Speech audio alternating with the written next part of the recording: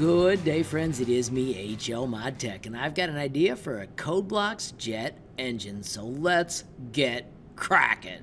Alright friends, so the first step is to get into Codeblocks. Once we get there, we are going to hit Create New Codeblock. On the next little screen, I need you to also hit New Design. The first step is to name it, and we're going to put Engine.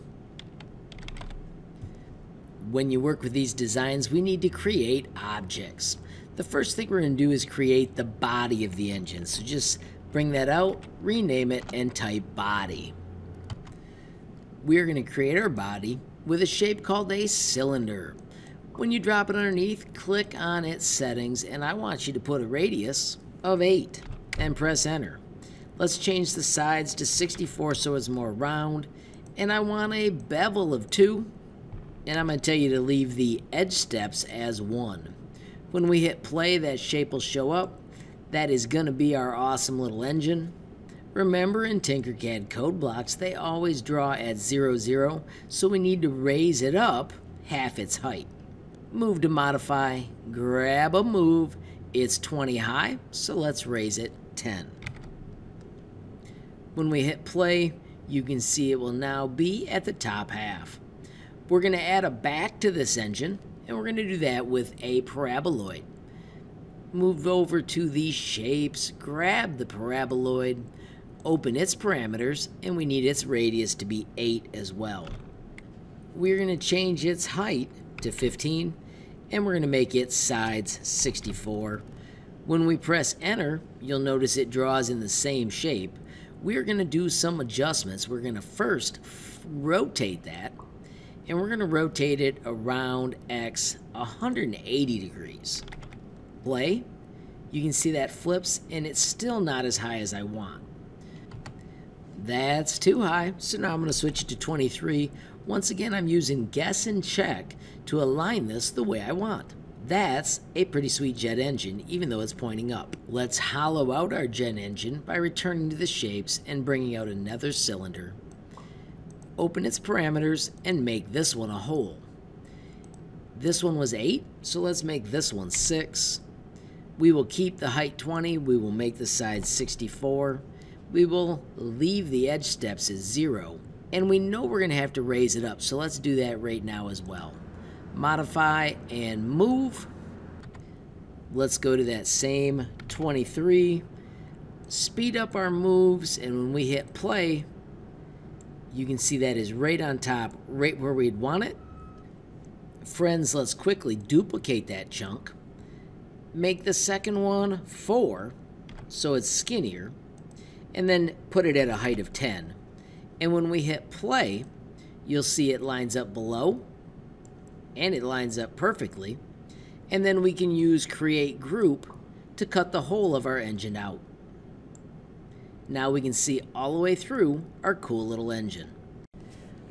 Alright friends, this one's built, so I'm going to collapse all those blocks, and let's bring out our next part. Friends, we're going to make something called a fin. Remember, always start with a brand new one of these, rename it, and we're going to call it fin. Fins are going to be super simple. We're going to build it with a shape called a sphere.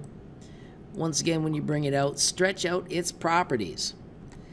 I want you to type the number 2 for the radius, and then immediately let's move to the scale command. It is going to be 0.5. The Y is going to be 2, and the Z is going to be 0.1. If yours ends up being too tall, you missed one of those zeros, friends. Then we are going to move this shape so it shows up in a better spot for us. We are going to type the number 2.25 for how far over we're going to move it. Alright friends, so right here you can see we've got the start of a prop, but we need to rotate it. Move to modify and bring out a rotate. We're going to rotate around Y, and then I want you to put the number 45 right here. When you hit play, you can see that stands up, and it looks a lot like the blade on a turbine. We're going to take this one blade, and we're going to make it many. Bring out a new create object, and rename it as fins. This is where we're going to create all of them. We're going to add those fins, by using the control and the sweet count with I. Instead of 1 to 10, we're going to go from 1 to 36 because we want 36 of these little blades. Under Modify, we're going to add a copy of our wicked cool fin. When that fin comes in, friends, all we need to do is rotate it. When you bring out that rotate, change it to Z, and instead of 90, we're going to do some fancy math. Simply bring out your math chunk and make it times. Grab your variable I. Remember, the variable I is going to increase from 1 to 36. 36 times 10 will be 360 degrees. Take this and put it up in that math location. Remember, always put the left edge, not the right edge. Once you drop it in, we need to get the 0, 0 pivot. And boys and girls, ladies and gentlemen, when you hit play, boom. Instant, awesome turbine prop. Now, my friends, it is time to turn it into an engine, so let's create that new object. Once again, hit rename, and we're going to call it engine. Friends, we're going to add these pieces with the create a new object. Remember, we've got a body and we've got fins, so we only need 2 of these. And when we go to data, we're going to put the body and we're going to put the fins right here. We did not need to reuse the fin because we already built it. Since we've used all our parts now, we can hit delete object. Remember, we've got a total of 3 objects, so let's delete all 3 of them. That way they're out of our way. And we're going to delete the body, and we're going to delete the fin, and we're going to delete the old fins. Now we do need to move this up. Let's hit move. And let's do a quick guess. I think we're going to have to go up about 40. Let's hit play and see how that looks.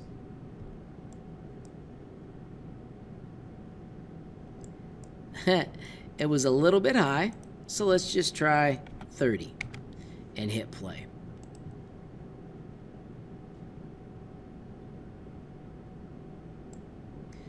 That's not bad, but I think the spot I really wanted is 32.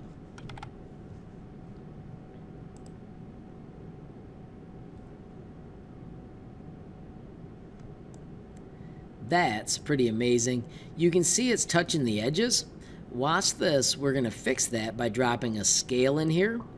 And we're going to do 0.9 and 0.9 for the scale of X and Y. Let's see if that fits a little better. That I like. I also want the color to be different. I'm going to make that a dark gray. I want the body of my engine to be red. And when we hit play, that is a pretty wicked airplane engine. Friends, I want to add a bonus piece up here in the front. I am going to simply go back to shapes, and I want to put a paraboloid up on the front of this. When you bring it out, I'm going to type the size 3. I'm going to make it bright white, and then I'm just going to move it to that location and see what it looks like.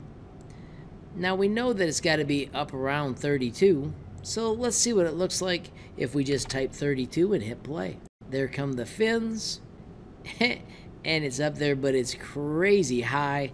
I do like the idea though, but I'm just going to move it back so that it's at a better size with the scale command.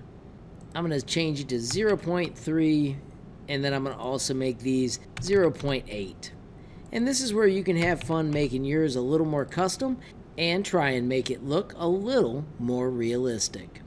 I am happy with that. My final part of the project is going to be to group it.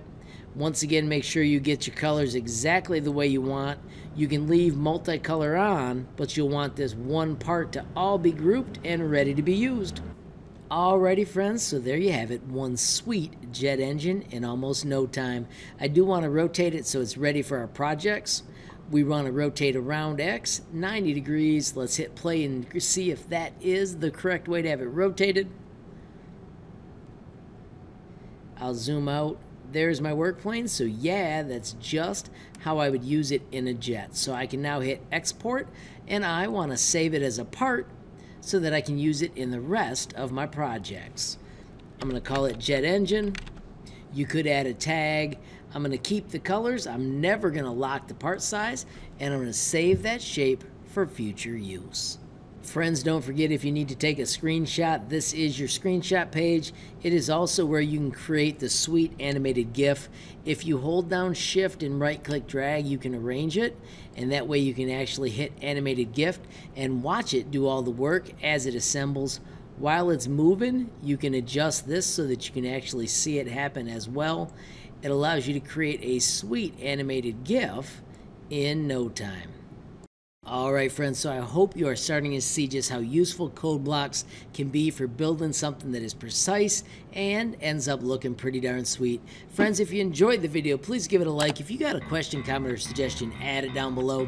If you haven't subscribed yet, what are you waiting for? Smash that subscribe button, and last but not least, hit that notification bell if you want to be the first to know when there's a brand new video from me, HLModTech. Thanks for watching. Have a great day.